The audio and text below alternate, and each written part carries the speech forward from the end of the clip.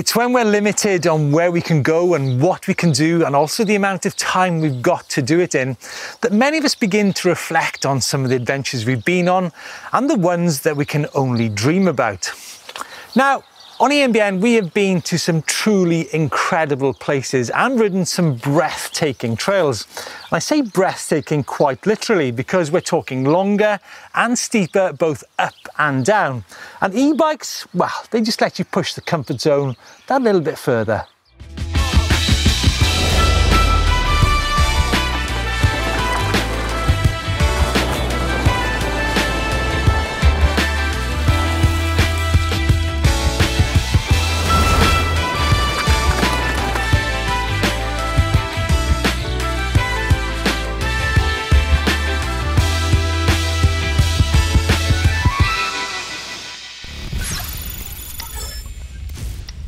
Now, pretty much every trip we've ever been on has involved some kind of unplanned event. And we've never really spoken about these very much, not that is until today. And in this video, we're going to reveal some of the untold stories. The ones such as when we went to a bothy, but simply forgot to put our batteries on charge before we went to bed because we got a bit too involved in the local hostelry.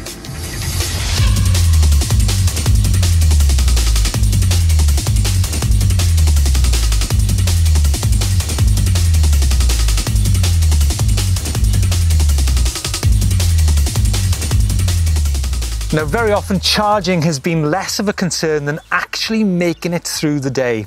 And there have been many, many massive days. One particular day that springs to mind is the Lakes trip with Adam Brayton. High, wild, incredibly cold and wet, a real test of fitness, technical skill and positive thinking. Could we actually do the massive loop in one day?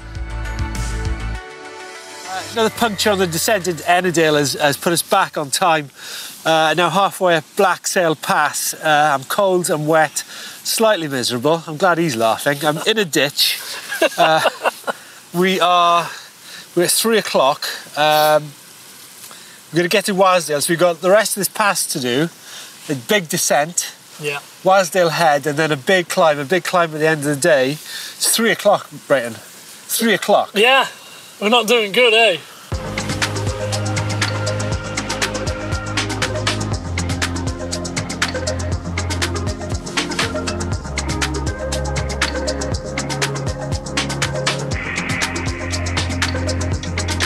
We sat in the Wasdale Head weighing it up and went for it.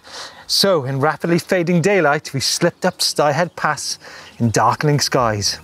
That was a close call.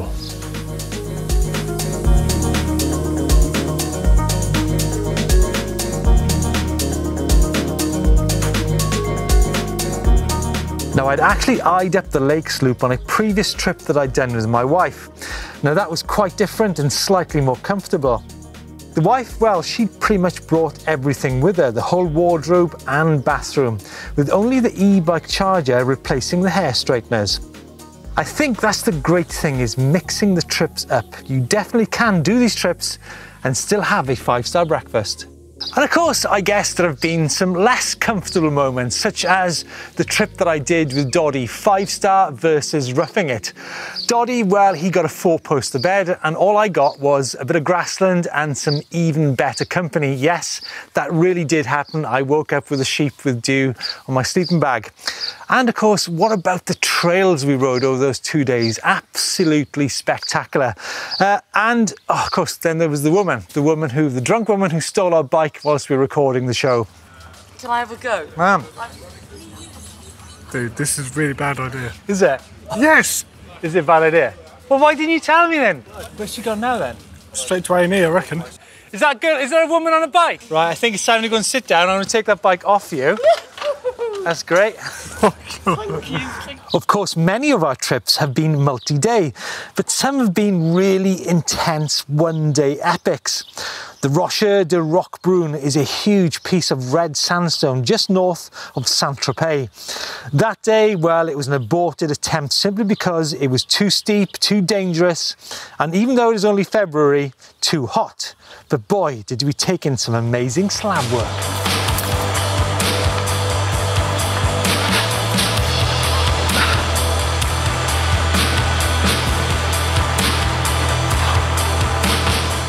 So we just come around the corner and got ahead of us something which looks pretty inaccessible. I can hear some chains dangling up there in the distance. There's some walkers getting up there. I'm thinking we get to the top and it's all it's going to be is a tourist shot anyway. So I reckon we just get to the top, take the snap, come back down, leave the bike here, and then we can crack on down some of the nice single track down the bottom of the hills. And then of course there are the unknown trips, the ones where we didn't quite know whether we were going to make it or not. And I suppose those have been quite a frequent theme. Well, I guess it wouldn't be an adventure otherwise, although I'm sure some of the filmers might have a different take on that. And also, when you do these big trips, it's quite difficult not to get carried away, especially if you're riding with maybe some of the world's fastest racers. The trip we did from the Alpine down to the Mediterranean with Fabian Burrell, Scott Sharples and Nico Antonios. Wow, that was pretty high octane. And the night after, but I'd rather not go there.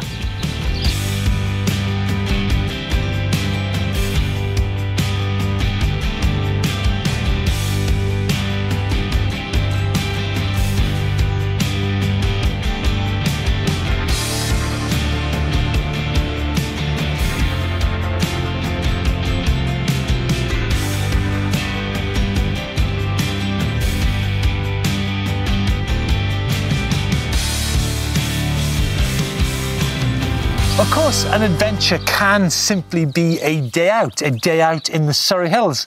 A bit like the one we did with Brendan Fairclough, Ollie Wilkins and Bernard Kerr. Not that that was simple, but just a different kind of adventure. Great coffee and pasties too.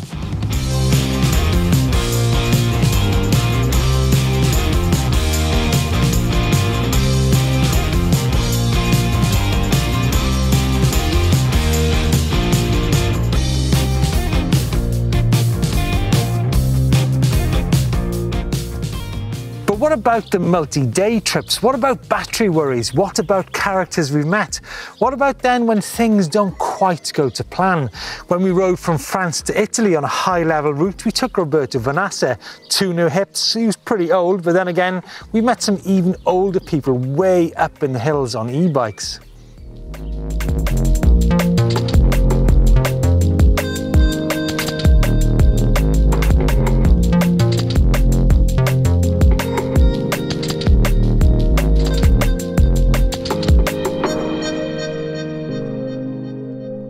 You said back there that it was round the corner. Yeah. Now you come round the corner and there's another mountain to climb. Yes, a little bit. It's not really downhill, but it's okay. I'm glad you are fit. I'm glad you got a sense of humour, Roberto. I'm on red, right? So I know that I've got about 1 kilometre and about 200 feet of climbing left.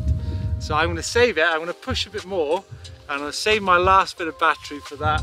Yeah. That summit. When you are in the top, then it's only downhill. So you promise? Say that. I promise. I somehow feel ourselves recording this again in half an hour's time.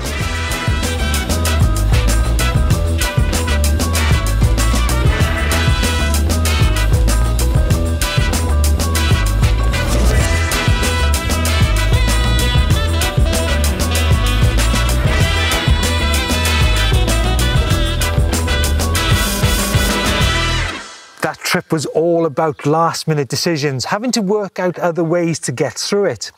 We had ended up early autumn in a refuge, albeit with great food and wine, but somehow we descended lower than we had planned, way lower, and the numbers simply didn't add up. So we had to call in a local hunter to winch us up the mountain before the storm came in and the wolves came out. Now, when it comes to trips not adding up, one certainly does come to mind, and that's the trip to Neustadt with Hannah Barnes. Things that we didn't talk about on that trip were such things as the 5 AM taxi drive, the kamikaze taxi drive to the end of the wilderness by a guy who I'm certain wanted to finish us off before we'd even started. And then of course there was the deer stalker who gave us directions and who we didn't find out till later was actually the owner of the whole Neustadt estate. And also that broken German climber who had a very badly damaged broken ankle, and he was relying on us to get the message out to get a rescue.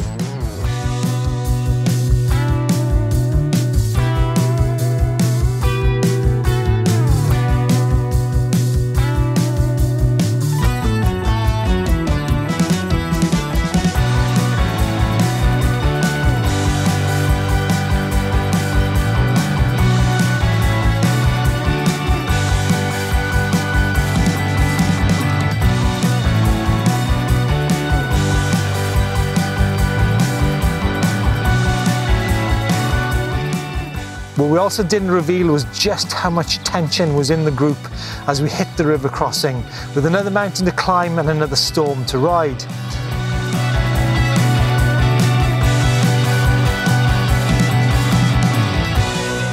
You know, it's funny how we've got to this point and we haven't even spoken about the Alps yet. And one trip that really comes to mind is the Shimano e-bike experience, a multi-day adventure across the Dolomites. And during that trip, you could actually ride, you could test ride any e-mountain bike you want from a variety of brands. The food is 5-star and the views were simply mind-blowing.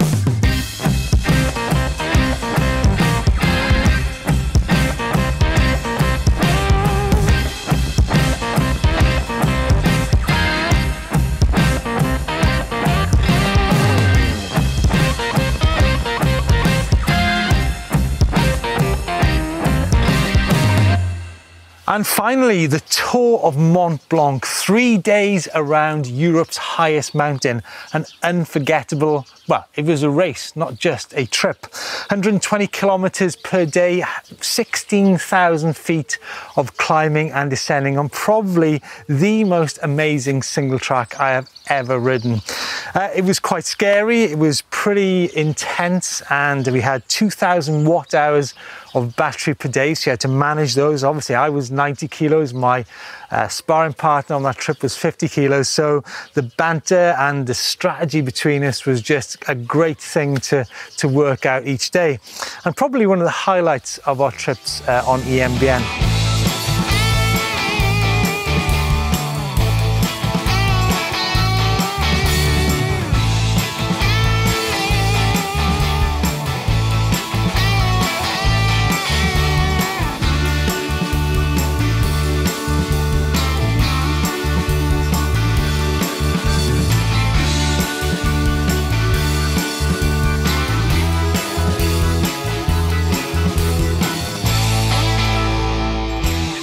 So adventures, we've had many, and at the moment during these challenging times we can only dream about the ones that we want to go on. Let us know what adventures you've been on or ones which you'd like to go on.